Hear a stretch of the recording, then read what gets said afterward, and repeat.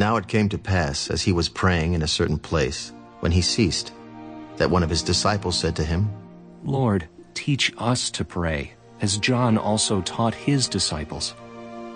When you pray, say, Our Father in heaven, hallowed be your name. Your kingdom come, your will be done on earth as it is in heaven. Give us day by day our daily bread, and forgive us our sins, for we also forgive everyone who is indebted to us. And do not lead us into temptation, but deliver us from the evil one. Which of you shall have a friend, and go to him at midnight and say to him, Friend, lend me 3 loaves, for a friend of mine has come to me on his journey, and I have nothing to set before him. And he will answer from within and say, Do not trouble me. The door is now shut, and my children are with me in bed.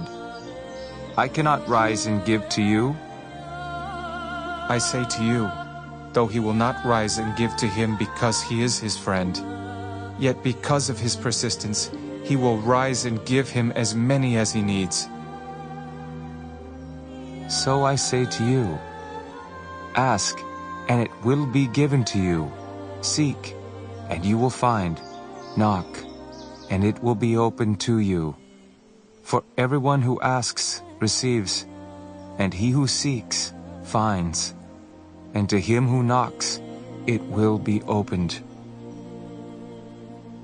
If a son asks for bread from any father among you, will he give him a stone? Or if he asks for a fish, will he give him a serpent instead of a fish? Or if he asks for an egg, will he offer him a scorpion?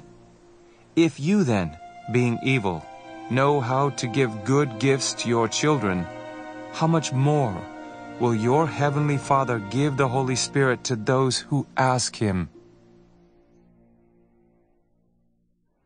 And he was casting out a demon, and it was mute. So it was, when the demon had gone out, that the mute spoke, and the multitudes marveled. But some of them said, He casts out demons by Beelzebub, the ruler of the demons. Others, testing him, sought from him a sign from heaven.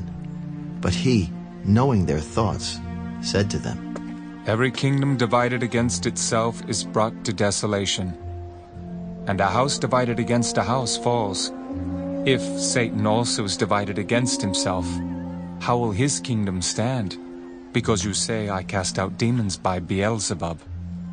And if I cast out demons by Beelzebub, by whom do your sons cast them out? Therefore, they will be your judges. But if I cast out demons with the finger of God, surely the kingdom of God has come upon you. When a strong man, fully armed, guards his own palace, his goods are in peace. But when a stronger than he comes upon him and overcomes him, he takes from him all his armor in which he trusted, and divides his spoils.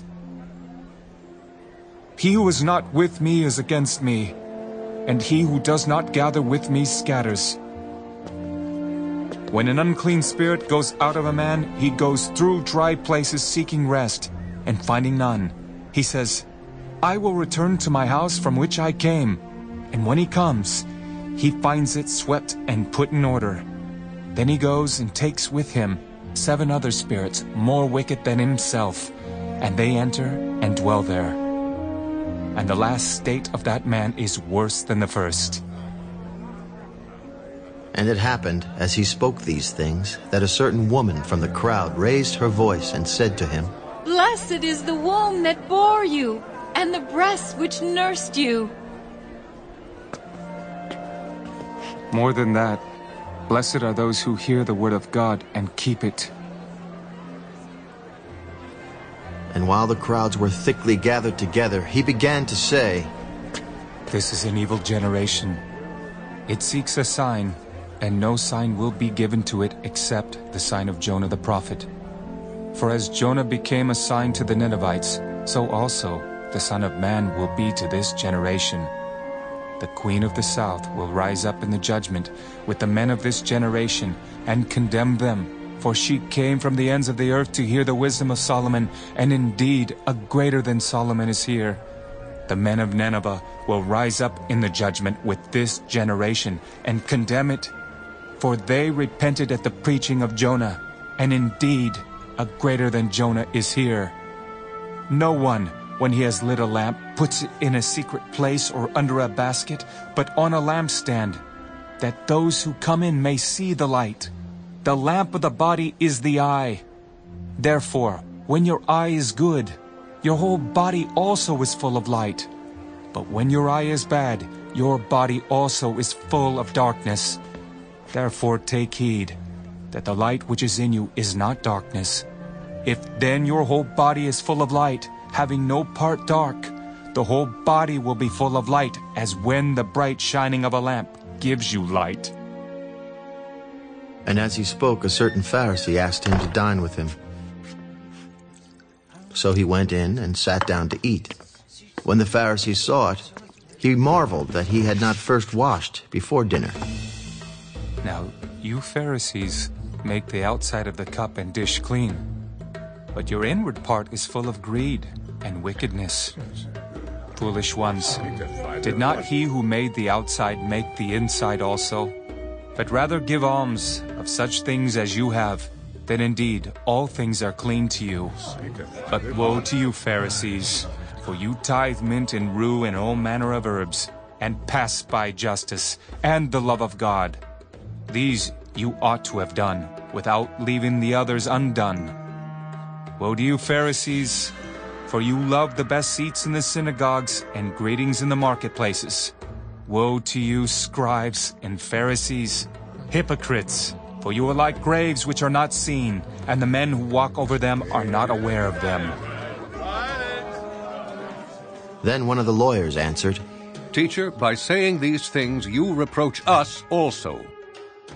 Woe to you also, lawyers, for you load men with burdens hard to bear, and you yourselves do not touch the burdens with one of your fingers. Woe to you, for you build the tombs of the prophets, and your fathers killed them.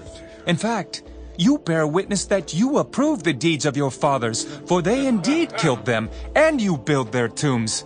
Therefore the wisdom of God also said, I will send them prophets and apostles, and some of them they will kill and persecute, that the blood of all the prophets which was shed from the foundation of the world may be required of this generation, from the blood of Abel to the blood of Zechariah, who perished between the altar and the temple. Yes, I say to you, it shall be required of this generation. Woe to you, lawyers, for you have taken away the key of knowledge. You did not enter in yourselves, and those who were entering in, you hindered.